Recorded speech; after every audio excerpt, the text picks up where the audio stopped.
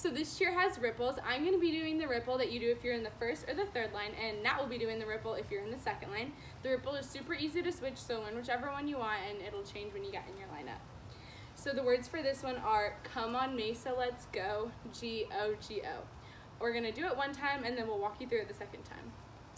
Come on Mesa, let's go, G-O-G-O. Come on Mesa, let's go, G-O-G-O.